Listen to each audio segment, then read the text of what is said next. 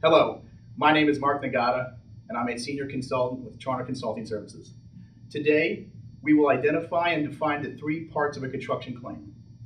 Before we define a claim, we need to define what a change is. On a construction project, a change is defined as the difference between the contract requirements at the time of bid and the actual requirements imposed during construction. And those changes might be a different site condition, design changes, severe weather, or a list of many other problems that can occur in a project. And typically on construction projects, the participants, the contractor and owner, are able to identify and resolve those changes during the construction project. However, in instances that they cannot, that change will many times become a claim. So the way we define a claim is as an unresolved change. And a claim exists typically in two circumstances. The first is where the contractor believes there is a change and the owner disagrees. The second circumstance is when both sides agree that a change occurred, however, they cannot agree on the impact of that change or the costs associated or stemming from that change. In a formal sense, a claim is a written demand by one party seeking a price adjustment, an adjustment or interpretation of the contract terms, or other relief relating to the contract. Most people typically define a claim as that written demand.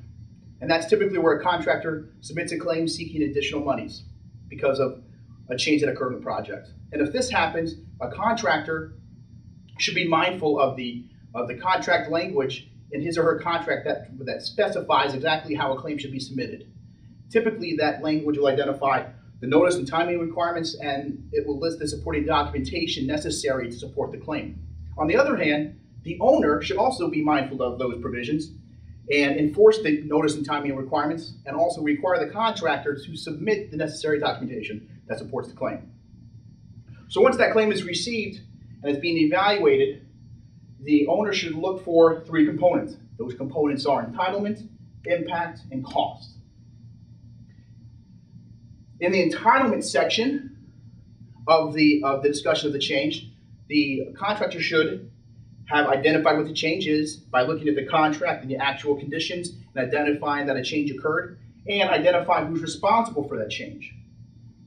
If the contractor can show that he or she is not responsible, we move on to the impacts.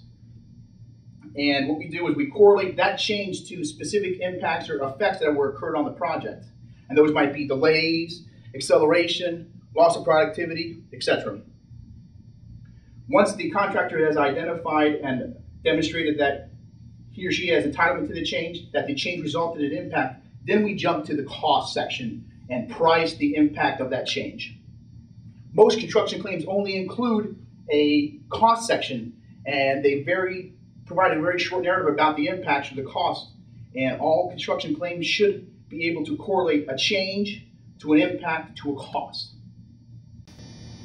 In summary, today we discussed the three parts of a claim. We defined a claim as an unresolved change, and we also said that every claim should have three parts. And a contractor's claim should identify entitlement to a change, should demonstrate the impacts resulting from that change, and then the costs resulting from the effect or changes to the project during construction.